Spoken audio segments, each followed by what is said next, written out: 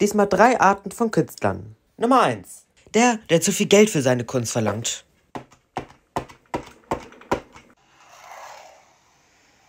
Oh, das ist wohl ein guter Preis. Nummer 2. Der nur am Essen ist, anstatt zu zeichnen. Nummer 3. Wenn man zu viele Kunstmaterialien besitzt, die man eigentlich gar nicht braucht. Ich glaube, das sind erstmal genug Bleistifte. 3 Dinge, die jeder Künstler liebt.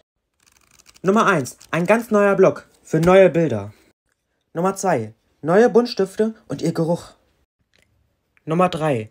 Wenn man nach vielen Stunden und Heulkrämpfen endlich mit dem Bild fertig ist und es beendet hat. 3 Dinge, die Künstler lieben. Nummer 1. Wenn der Stift perfekt angespitzt ist. Yes, das ist wohl meine perfekte Miene. Guckt euch die an. 2. Wenn man vollkommen weiß, dass man das Bild eh nicht schaffen wird. Erstmal esse ich die Pizza auf und danach zeichne ich Pennywise. Ob das was wird? Ja, ich würde mal sagen, das ist mir gelungen. 3.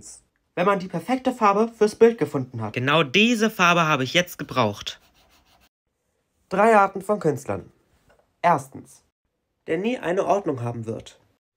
Wo habe ich denn jetzt das eine Rot, was ich jetzt brauchte für die Kirsche? 2. Der nie zufrieden mit seinen Zeichnungen ist. Ach nee, ich glaube, das ist eine meiner schlechtesten Zeichnungen. 3. Der Künstler, der es liebt, dieses Klebeband vom Papier abzuziehen. Ja, das ist wohl selbstverständlich. Ja.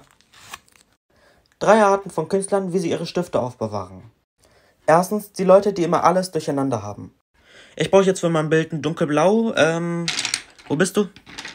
Genau, dich brauche ich. Nummer 2 ist der Perfektionist. Alle sind perfekt geordnet. Nein. Jetzt. Und zum Schluss die eigentlichen Schüler im Unterricht. So, und jetzt nur noch grau und schwarz. Und welcher Typ bist du? Schreibt es gerne in die Kommentare.